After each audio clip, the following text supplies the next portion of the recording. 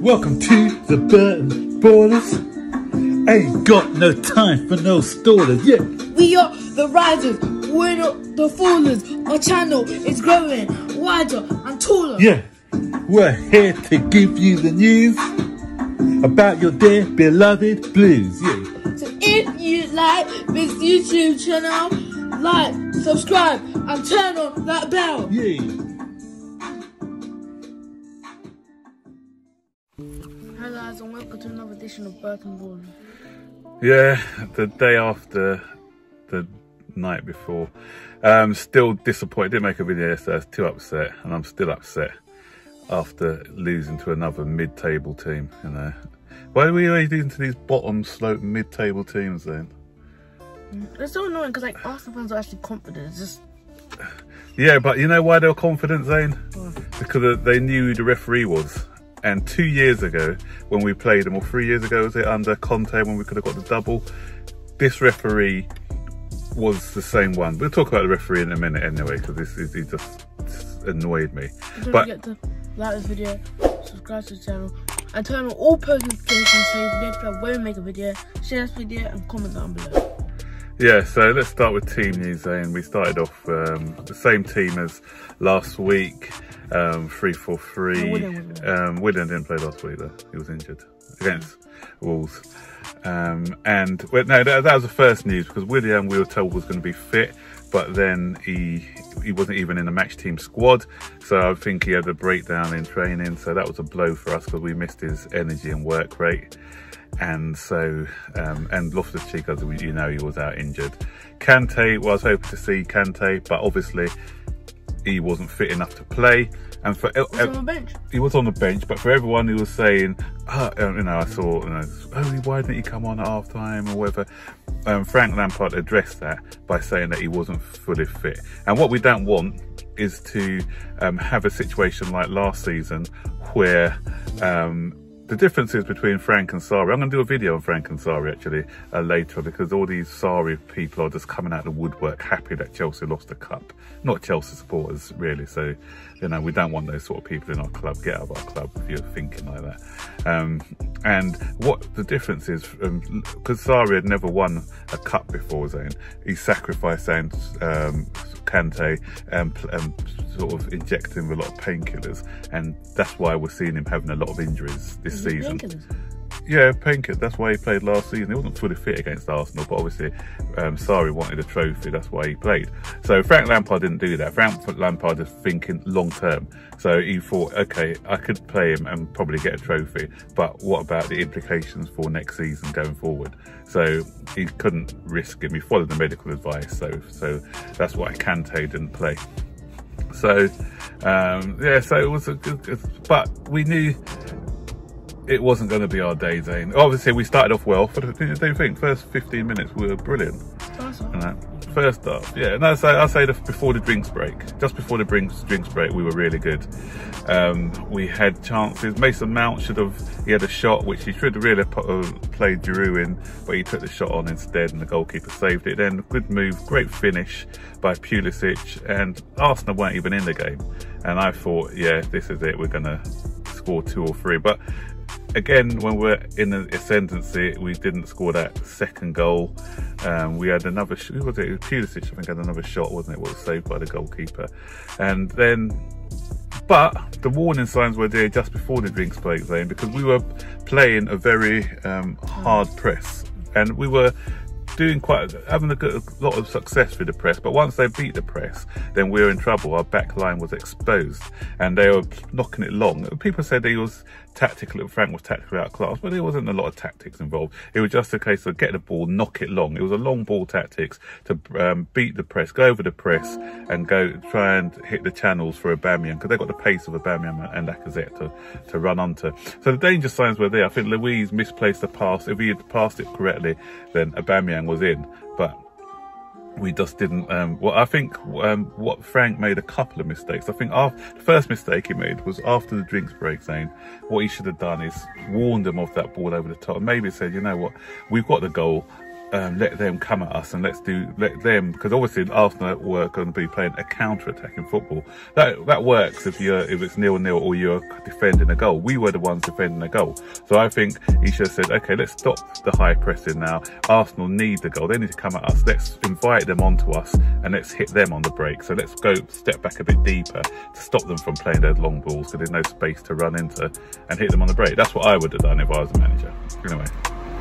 And so just after the drinks break, it was just like, it was a different Chelsea team, wasn't it? And Azpilicueta made a mistake, gave away the penalty, and 1-1. So Zane, you're not talking a lot, you're still upset? Yeah, kind of. Yeah. I'm not that upset, but I don't really need it.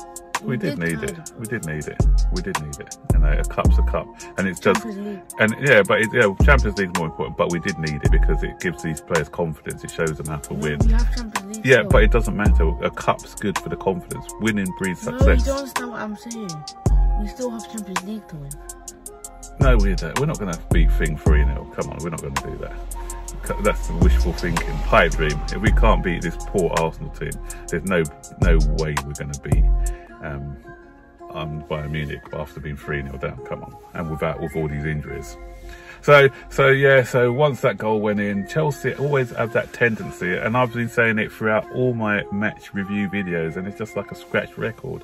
We do not. We've got, the mentality is weak within the club, so we can't react. After a goal scored against us, we cannot react, and so we just didn't react. After Arsenal scored that goal, they only looked like one winner, or they only looked like one other. They looked like the team we were going to score. We didn't look like a team we were going to respond. So we need to improve that mentality side. And it's not a Frank Lampard thing. It's been happening under Sarri last season. It happened under Conte the season before.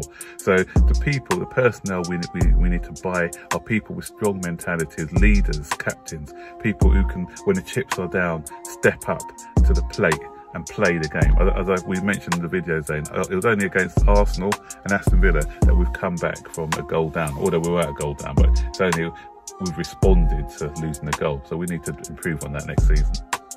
But you know, after that goal, when you knew it's going to be Arsenal's day, because what happened? Azpilicueta? Yeah, hamstring. So Azpilicueta had an hamstring injury. He's got to come off. So we go in at 1-1, and I turn round to you after the Pulisic thing. What did I say to you? Arsenal are going to win. It's not a day. It's not going to be our day. When that happened, there's certain things that happen in football, and then you just realise, you know what? It's not going to be your day. He would have scored. He was through. He was clean through. But he pulled up. That's what allowed the Arsenal defence to get back at him. But he still. And that's what I'm talking about, character and determination. He has got the determination and character that you need. He was injured, but he still tried for the team to score the goal. And obviously on one, you know, the hamstring had popped, but he still got the shot away, and you know, it just went wide. And he came off, and I thought, you know what, game over, done, it's gone. But Frank's second mistake, I think, of the game was when he came off, he brought on Pedro. I don't think he should have brought on Pedro. Sorry, I know Pedro's got experience and everything else, but for me, I would never have brought on Pedro. I would have brought on Hudson-Odoi. The reason why is because Holding isn't the quickest. So down that side, you know, Pulisic was. Yeah, but Pedro's quick. Pedro is quick, but he's not as lightning quick as Hudson-Odoi. Hudson-Odoi's got more pace than him. But Pedro's quicker. No, but Pedro's quicker than Hudson-Odoi. No, he's not. Really quick. No, he's not. He's not as quick as Hudson-Odoi, like saying. He's not. So I'd have put on Hudson-Odoi because I think he'd have offered more of a threat than Pedro, and that's where you got foot game management comes into it. You know, Hudson-Odoi hasn't played a lot this season.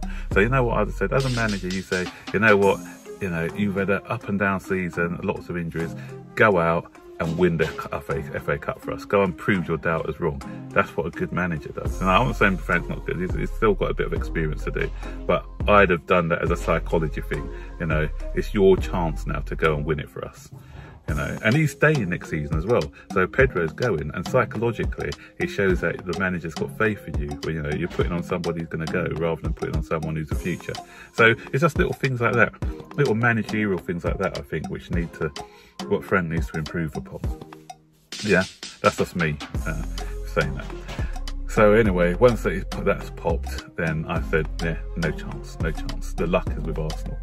And then Rudiger does that stupid Rudiger moment. He needs to get out of the club as well. He's just useless. He's just a poor defender. You know, Bellerin's running through. What sort of tackle was that? A nothing tackle. You know, wild, you know, nowhere near the ball. He just breezes past him early. He doesn't even bring him down. He's gone past him. Not even a tactical foul to bring him down or anything. Just a nothing thing to just expose the back line.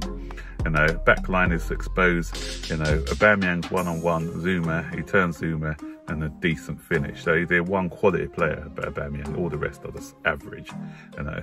And so that's the worst thing. We lost to poor average side. So so Rudiger needs to go to an average side. Someone like, you know, we'll talk about him in a minute. Zuma needs to go to an average side. He needs, no, it's not Zuma, Rudiger. He needs to go to an average side.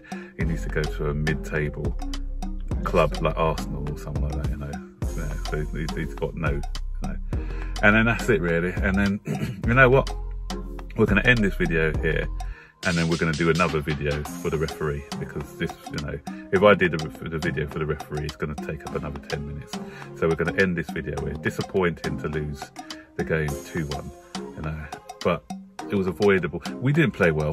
I'm saying that, you know, we only played well for the first 15-20 minutes, and after that, yeah. So, you know, well done Arsenal. You know, you were the better team on the day. You deserved it, you know, but it could have been avoided with some of the poor refereeing decisions. But even with the refereeing decisions, we didn't, you know, we didn't show enough desire and heart. The two things I asked for in the game were Chelsea to make a good account of ourselves, which we only did for 20 minutes, and for no controversial decisions, which there were a lot of, which we'll talk about in part 2 of this video. So guys, don't forget to like this video, subscribe to this channel, turn on all post notifications so you'll be notified when we make a video, share this video, comment down below. Okay, take care then, bye bye.